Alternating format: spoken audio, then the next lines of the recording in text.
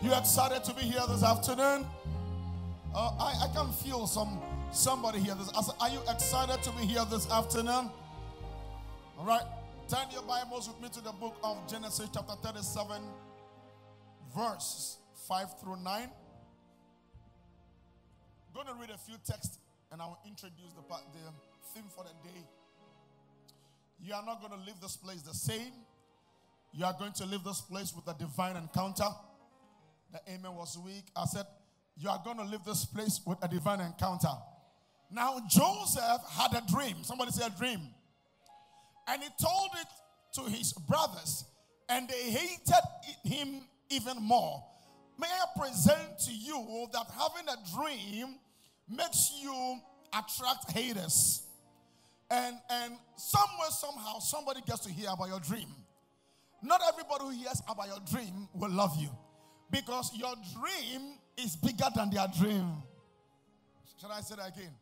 They will hate you because your dream is bigger than their dream. Let's keep going. Let's keep going. Verse 6. So he said to them, please hear the dream which I have dreamed, telling his brothers.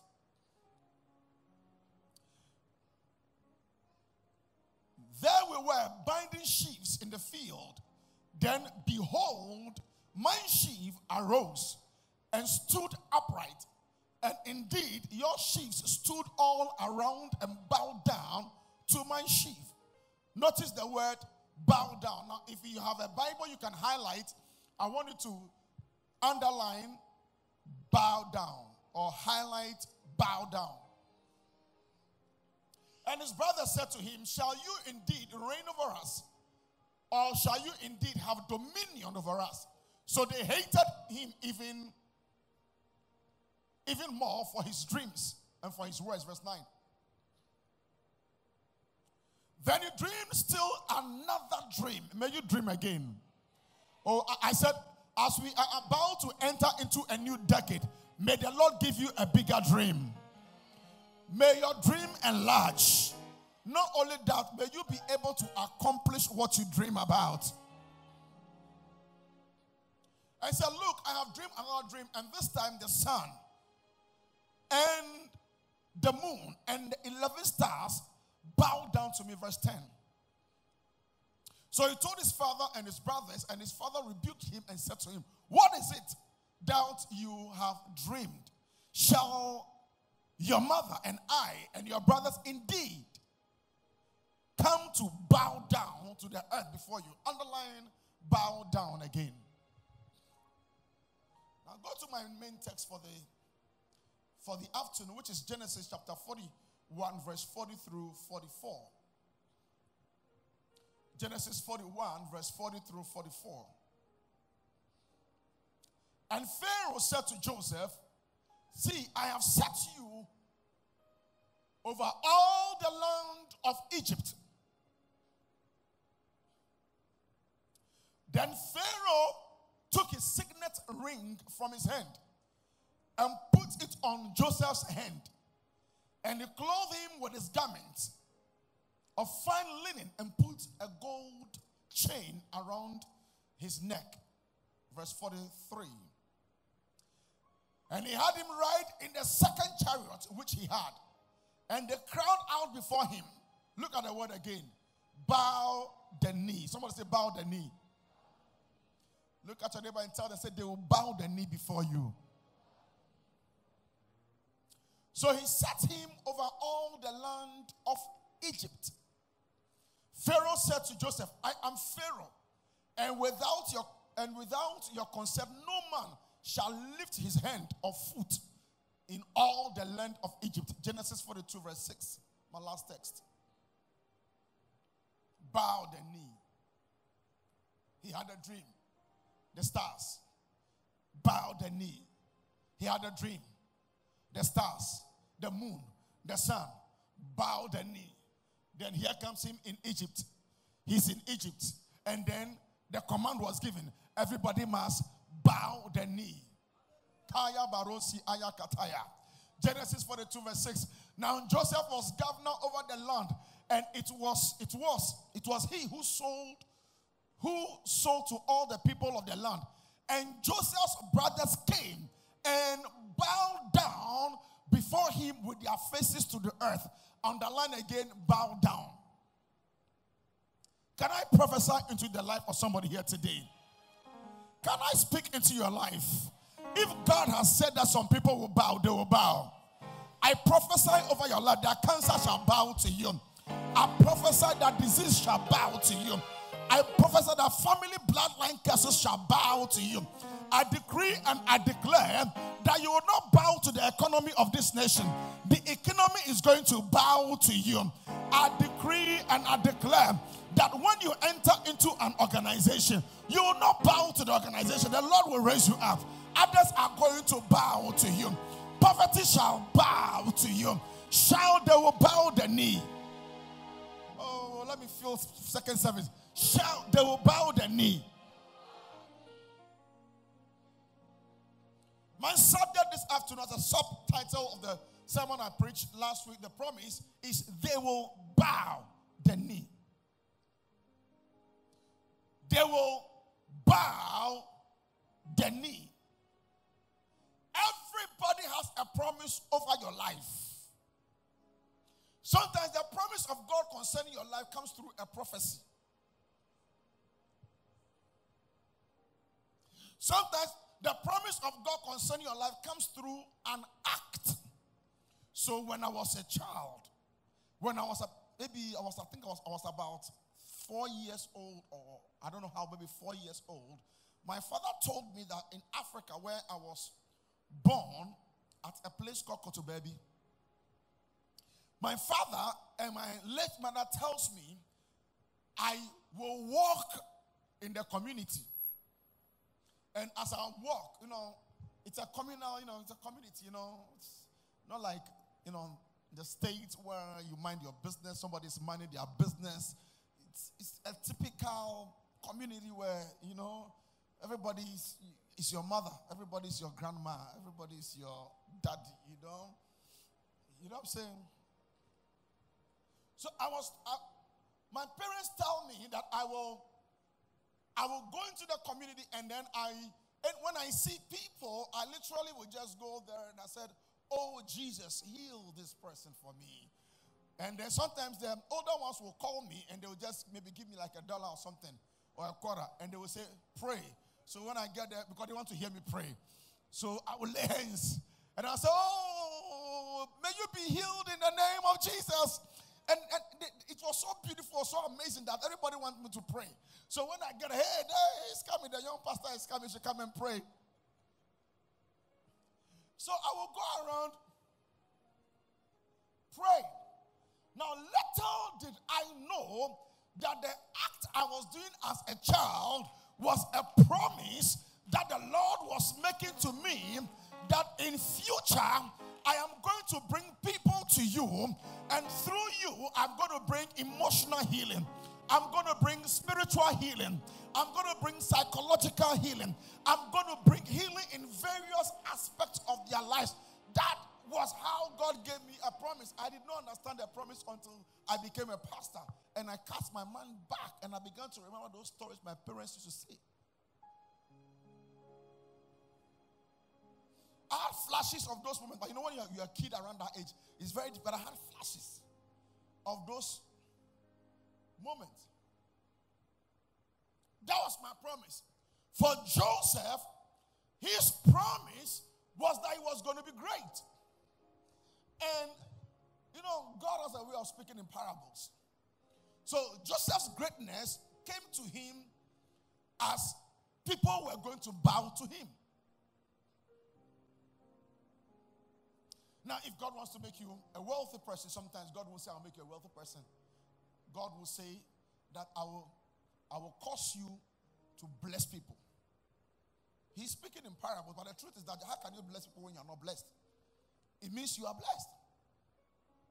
So Joseph was a boy, and the Lord now opens his eyes in a dream to see his future.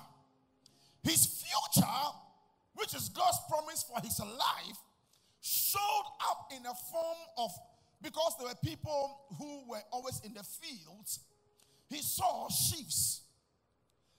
that had been gathered like hay, piles. And he had his own. All his brother's sheaves bowed to his sheaf. He was young. He didn't understand what was happening. So when he woke up, he told his brothers that this is the dream I had. And his brothers quickly understood. And they said, are you telling us we shall be bowing to you? And the Bible says they hated him. Do you know that certain people who don't know what God wants to do with you, instead of them aligning with you, they begin to hate you. So it is okay and it's normal for haters to be around you. And don't fight your haters, because your haters, they are not God. Your haters cannot change the mind of God. What God has written about you will surely come to pass. So the guy goes back to sleep, and anytime God wants to confirm something to you, God makes sure it comes to you more than once. Because by 2 or 3 witnesses, a matter is established. So he goes to sleep again and another dream. I'm talking about a boy. Maybe late teens. Not I say late, I'm talking about mid-teens. Like 17 or 16 years old. And he dreams again. And when he dreams, this time he sees the sun and the moon and 11 stars all bowing. You know, altogether there are 12 siblings. He told his father. His father rebuked him. But his father, understanding what it meant, Bible says he hid it in his heart. His father had already caught the revelation before the boy had a dream. His father had made a garment upon a long garment. In the Hebrew it's called pasam, seamless garment. You can't tell the end from the beginning. Seamless, woven, very beautiful, and placed on him. And so his brothers automatically hated him. Have you come to a place in your life that wherever you go, you are so loved that people hate you? It's a sign that greatness is upon you. Can I talk to you? I said it's a sign that greatness is upon you. So the guy gets this dream, and you will think that because the Lord has made a promise, you will think that overnight the promise will come to fruition. But I said it last time. 4 things you must think about. 3 things first. First, God will always make a promise to you, number 1. Number 2, God will always take you through a process. Number 3, before he will present the promise in its reality to you. The promise will be made. You have to go through a process. And then eventually, there will be a presentation to you. There is nobody under the sun that doesn't have a promise from God. How many of you believe that greatness is upon you? How many of you know that you are going somewhere in life? How many of you know that God's eyes are upon you? There is nobody under the sun that God has not marked you to achieve something. Everybody has been earmarked for something. Everybody has been marked and prepared and chosen for something. But choosing you is not enough. When you are chosen, you go through a time of processing. The problem with us is that we have the promise, but we refuse the process. And once you refuse the process, there cannot be any presentation. I want to prepare you to come to a place where you understand that nothing happens by accident. Even the things that happen by accident is because the people who have received that thing went through the process without knowing that they were going through the process. Can I say that again? There are some people who study frugality. They study how not to waste money. And that's why they are successful. Some people don't study it. Some people just, by whatever reason, they are good managers of money. And if you ask them, why are you successful? And financially so okay, and your credit is good, they can't tell you why. Because they didn't read it in any book. They still practice the same principle that makes you stay out of debt, except they didn't read anywhere. They didn't go do any formal training, but they apply the principle. In the same way, when God gives you a promise and you see that you have arrived at the place of the presentation of the promise, you have gone through a process. Maybe sometimes you don't even know that you are going through the process. But I want to now tell you that for every promise, there is a process. For Joseph, people must bow to him. In other words, Joseph will become a king, or will become a leader, or will become somebody who is of high authority and stature. And in those days, people who are in high offices, when you approach them, you have to bow to them. It's an indication that you are showing reverence. Are you in the house with me? Are you sure you are here with me today?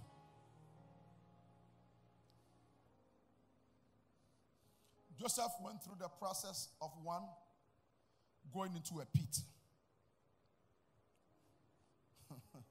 Second process, going into Potiphar's house. Third process, going into prison. Then finally, he was presented the palace.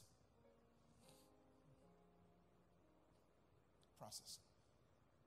When you are going through process, you are going through preparation for the manifestation of the promise. If you are not prepared, there will be no presentation to you.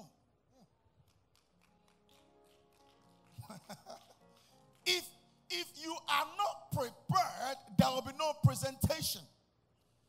If you have to walk on the day of graduation, it means you have satisfied every requirement that the college wants you to, including your field work, if you have to do field work.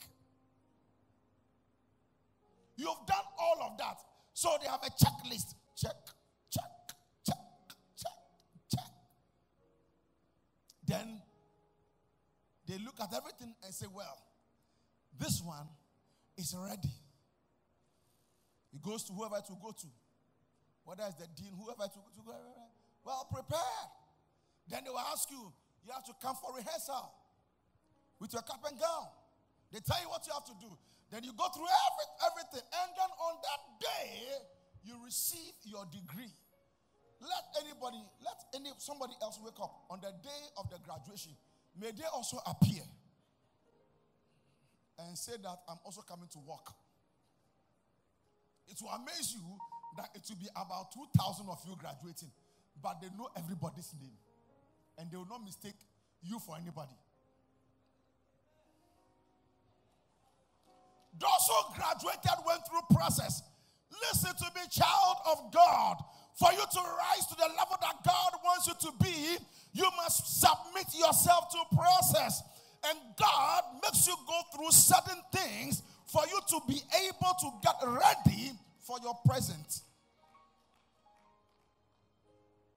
Are you aware that because of Joseph's dream, his brothers wanted to kill him?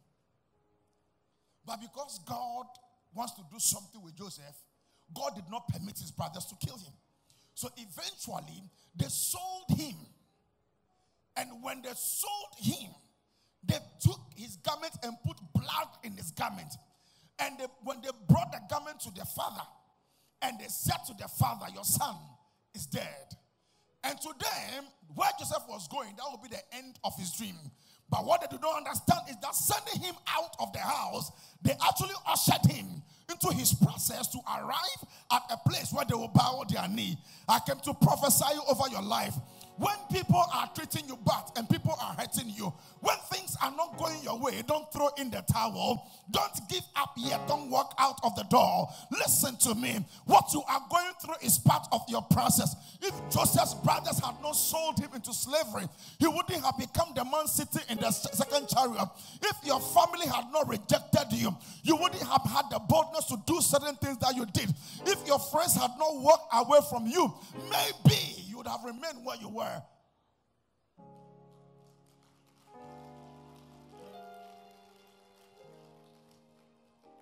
Process. So they released him. So the boy didn't know where he was going. So he was brought into a man's house. The man is called Potiphar. Joseph comes to the house. know, when there's greatness written all around you, even in bondage, God is with you. So the Bible kept saying, but God was with Joseph. Have you been rejected? I came to tell you, God is with you. Did you fail the examination? God is still with you. Have you been diagnosed of a disease? God is still with you. Your disease does not negate God's plan for your life.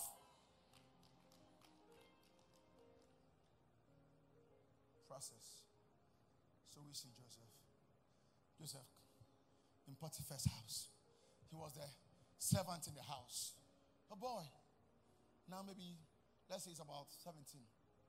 Wakes up in the morning. Does the furniture. Make sure that he does laundry. Make sure that he vacuums. He sweeps, takes care of the animals in the house.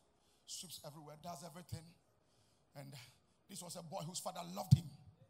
His father took extra care of him, gave him a beautiful garment. His garment had been taken away from him. A garment of slavery had been put upon him. So the prince has become a pauper and has become a beggar. And in the midst of that, the Bible says, and Joseph was so diligent that Joseph did everything with excellence. And Joseph found favor even in the sight of Potiphar. May I present to you that as you are trying to achieve God's promise for your life, you don't have to manipulate God. You don't have to twist the arms of God. Where God directs you and God takes you, that may not be where you want to be, but God knows why he brought you there. God wants you to learn something over there. So stop crying, wipe your tears, and whatever is presented to you, I want you to grab it and do it with all your heart. So Joseph did everything he needed to do. He did it so well, he became so excellent that the house owner, Potiphar, decided that everything in the house he has placed under him except his wife. But you know how the devil works. When God gives you everything except one thing, the devil shows up and tells you that one thing is too good. That's why God took it away from you.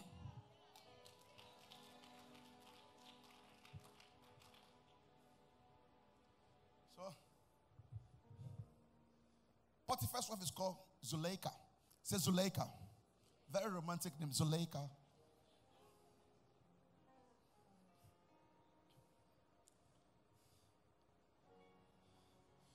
The Bible describes Joseph as a very handsome guy, cool guy. And then it's just Joseph's in the house. My brother, don't use your handsome names to be messing up the girls. Joseph, Zuleika. Zuleika, the mistress, looked at Joseph one day and said, "Ooh, what a fine boy this is. He looks like cheesecake.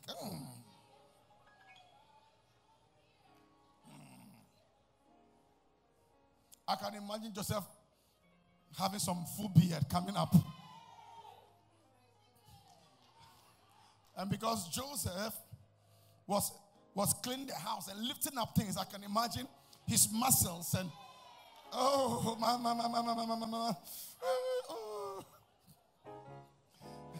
and I can imagine Joseph working and he's sweating and he's wearing a light t-shirt and he's sweating and his six-pack is showing the t-shirt and his muscles are standing like, oh, Joseph. Oh.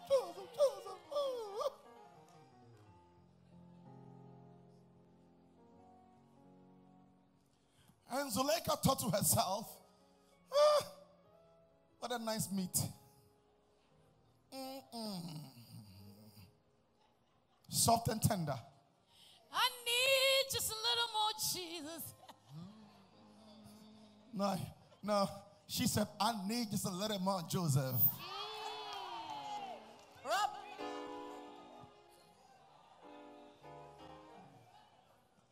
Now you think about this. Think about this. Joseph is basically a slave. If you are a slave, you are working without wages. And sometimes your wages will be, you will work and work if your master is kind to pay off your debt as a slave. And then your master will ask you to go. By the time your master is asking you to go, all you know is your master's house. And here you are in a foreign land. You don't even have green card. You don't have employment authorization. So even if your master, where are you going to go? So Joseph with promise. Oh, my. I know there are some people here. The Bible says, and Zuleika was casting long eyes. Long eyes. In other words, she was sitting somewhere and from afar could imagine what this boy can do. Oh. Their ovaries were jumping.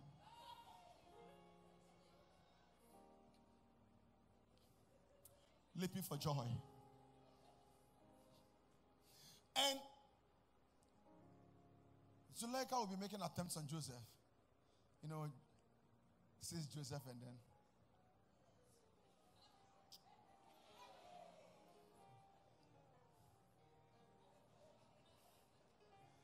Joseph, can I have some water to drink? Joseph brings the water. Please come and sit and do Zuleika for me. You sit down for me. Zuleika, can I have some water to drink? So let me give you the water. So I'm going to just rub your hands on my hands like that. Like that. Oh, do it properly. Rub it very well. And all the way down. Thank you, Joseph. And I'm good.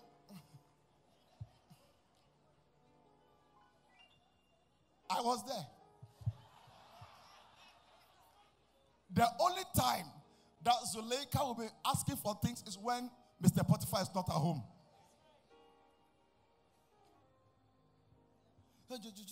Joseph goes, and then Joe. Now, not Joseph. Please call the name romantically. Yes, ma'am. What can I do for you? He said, Joe, can you massage my feet for me? And because Joseph is so righteous, Joseph is massaging and Joseph is going, may I not be tempted, oh God. Let God arise. Joseph will do this. Father, please arise. Father, please. And then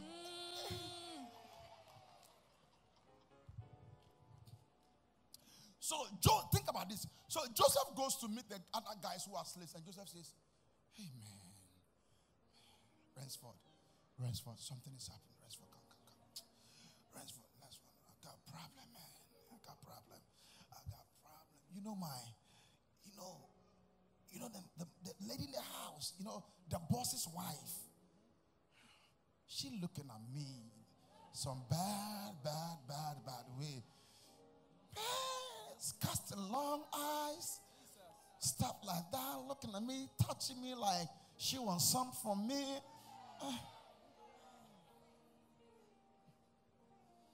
I can imagine Joseph's friends. Joe, what's your problem? Be Joseph's friends and try to advise him badly. Tell him. Go for it, man. Do it. Go for it. Tell Joseph how his life will change after he does that. Dude, man, that's a boss's wife, man. That's high level right there, man. Go for it. Go for it. Can't lose nothing. So you see, they are saying to Joe, go for it. You can't lose nothing. Your life is going to change overnight. You ain't going to be a servant anymore. You got a boss's wife. They're going to promote you. They're going to release you. You're going to be okay. But when God makes a promise to you, the time he makes the promise to you, he wants to bring you to a place where you can handle the promise. So he takes you through a process of growth. And the first test Joseph had to go through was the test of greed. Everything was put under him. Was he going to steal? Because the man was not watching. The second test was the test of his integrity before the man and his faithfulness to God. So when Potiphar's wife did that, with even people saying to Joseph, the quickest way out of this, your slavery, is to just, what are you going to lose? Just do this thing. This woman will write you a recommendation, or will just put his ears in the husband's fingers in the husband's ears and tell this boy must leave, and will rent a house for you somewhere.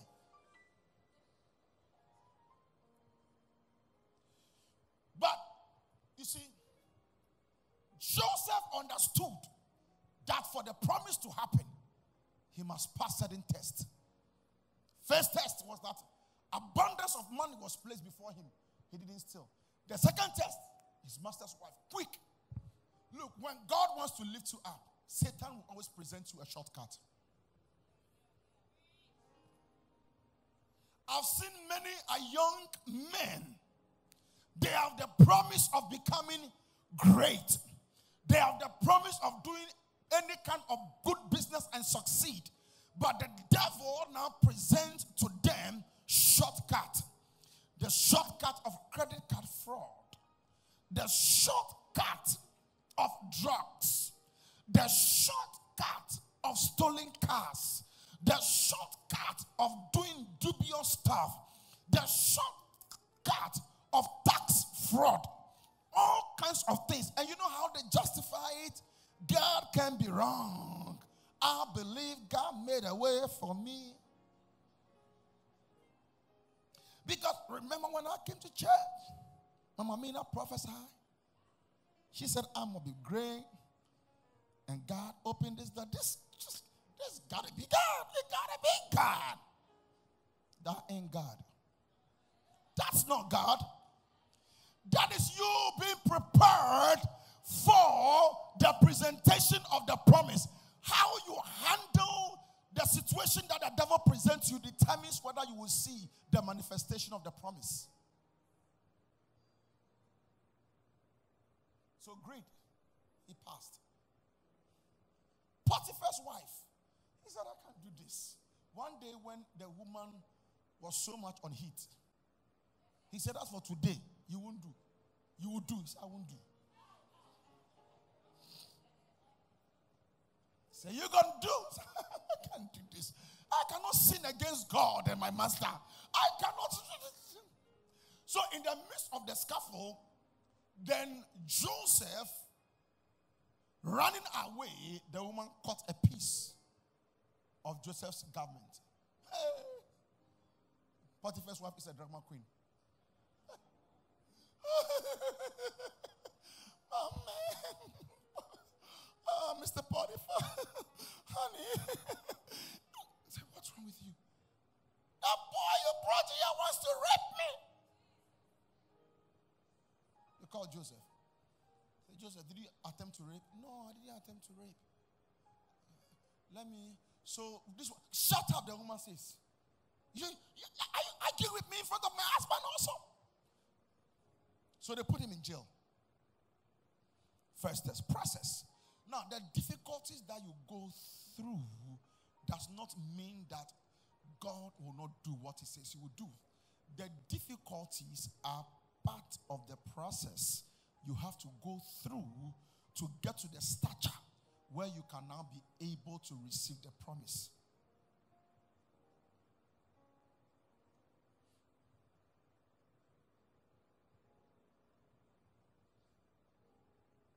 He goes to prison. In the prison, the guy was so good, he was made the prison prefect. The guy was so good. A leader in the prison. In the prison, he didn't do anything wrong and he went to prison. He got there. He became prison prefect because he was this good, that good.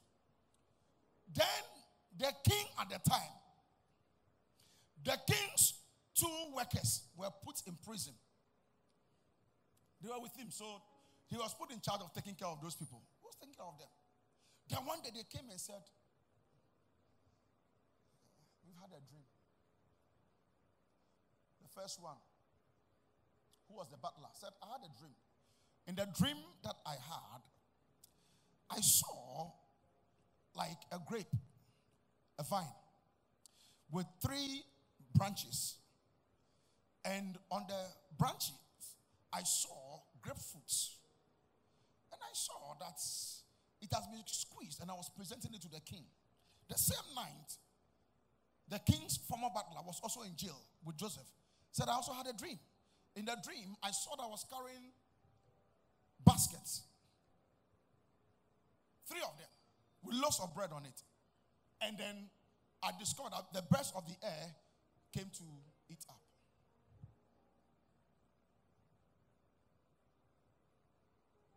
Joseph told them, he said, you, the butler, within 3 days you shall be restored in the king's palace. And Joseph added, when you go to the palace, please remember me. Then Joseph told the baker, he said, baker, the dream you had, seeing the bread being ate by birds, the king is going to hang you, going to kill you by hanging. He will cut off your head, and the birds will come and eat your flesh. That also came to pass. The guy goes to the palace and forgets about Joseph. Joseph had to pass the test of greed, pass the test of faithfulness to God, had to now pass the test of serving people in the midst of rejection.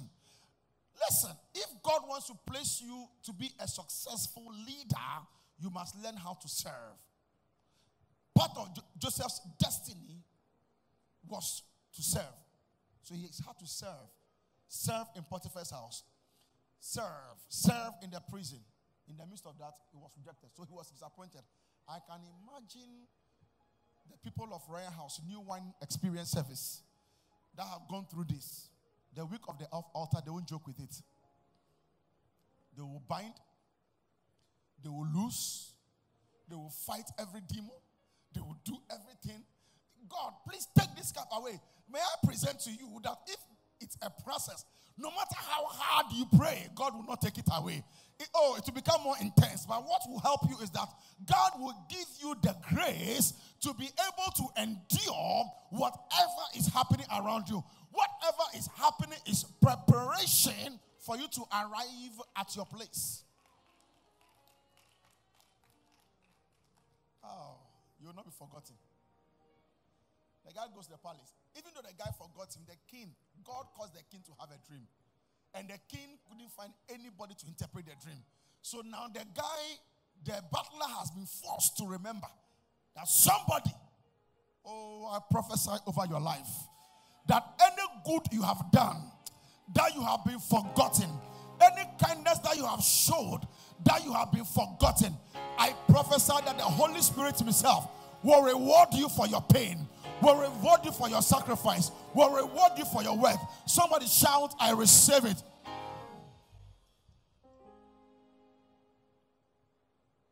So Joseph was brought before the king. And Joseph now interpreted the dream. We read in Genesis 37, 5 through 10, that when Joseph had a dream, in the dream, he saw the stars bowing to him. Because of that, his brothers kicked him out of the house, thinking he was going to die, and that there's no way under the sun that they will bow to their younger brother.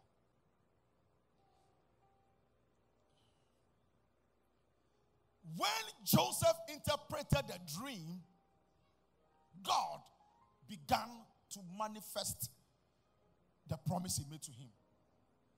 His brothers took away the beautiful garment his father gave to him. His father. When Joseph interpreted the dream of the king took his garment and gave to Joseph. Now listen to me. Give me your coat.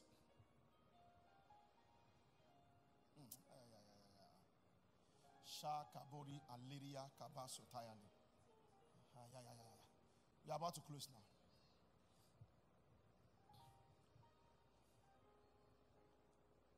You see that you are not wearing a jacket. Let's assume that somebody took your jacket off you. The jacket the person took off you was $20 jacket. Do you know why God allows them to remove that jacket from you? God allowed them because you cannot be wearing two suit jackets. you can only wear one suit jacket. And having that one suit jacket means that whatever expensive $20,000 designer suit jacket that the Lord has prepared for you, you cannot wear it. The only way is for you to remove. But left to you alone, you will never remove it because your Father gave it to you. And God says that as long as that garment is upon you, you cannot add. You will look like a stupid person. So sometimes God permits our enemies, God permits our haters to become the tools that he uses to manifest his promise concerning your life. So the haters will walk away from you. So the haters will push you away.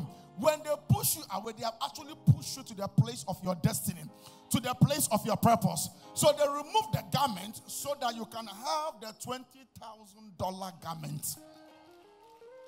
They only took a garment away, but they also push you to go into slavery, thinking that will be the end of your life. What they did not realize is that it was part of God's equation that you must leave your father's house for you to be able to go and receive the promise, the manifestation of the promise. So where they push you to, actually it wasn't rejection.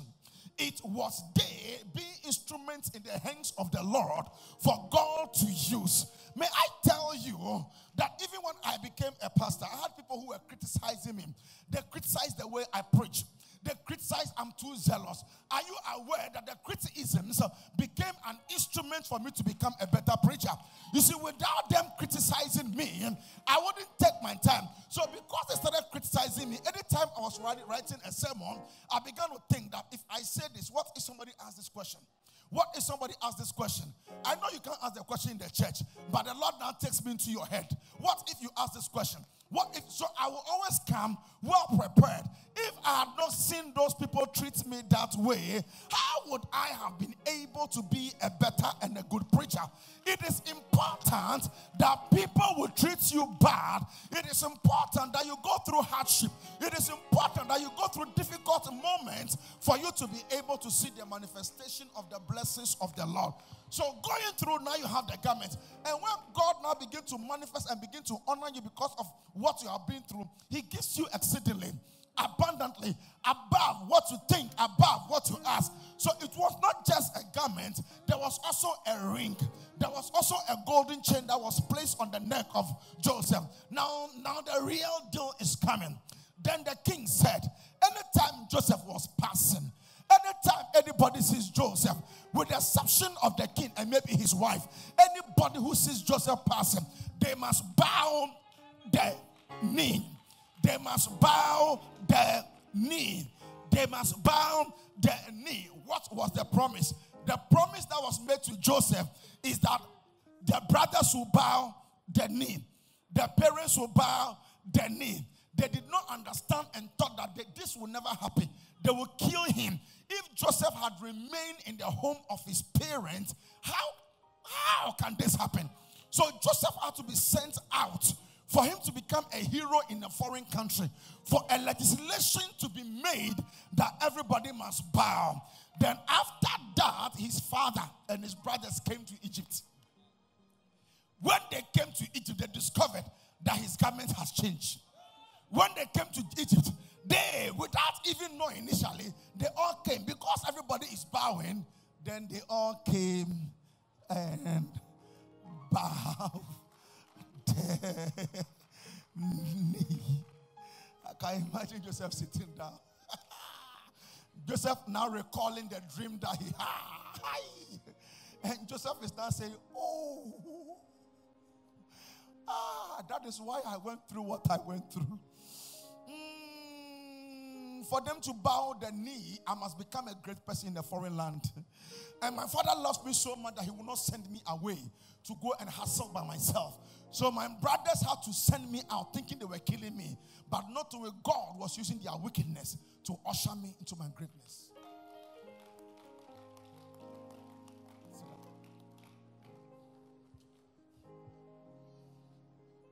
There are two shoes here.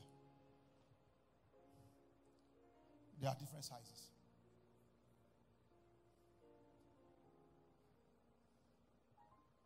This shoe, how old is Elsam? It's a 2-year-old shoe. That 2-year-old has a promise over his life. The promise over his life is that he will be great. But the shoe that God has prepared for the 2-year-old, what size shoe is this?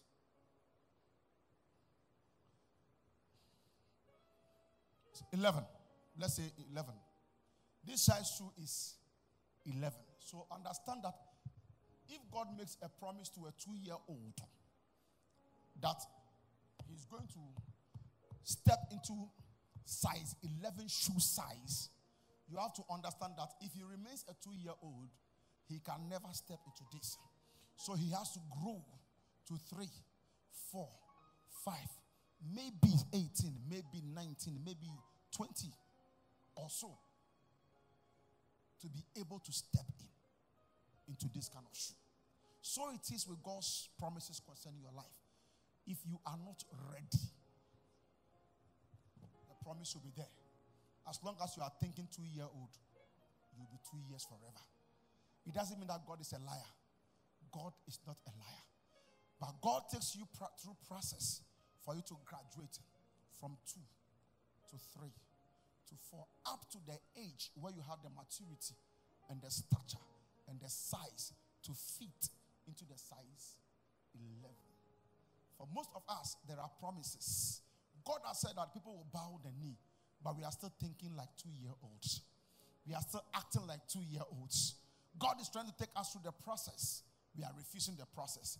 But are you aware that the shoe is always there? For me to be able to get there, I can never bypass the process. I have to go through. May God bless you. May God keep you. May God honor you. And may God cause his face to shine upon you. God bless you, and I love you.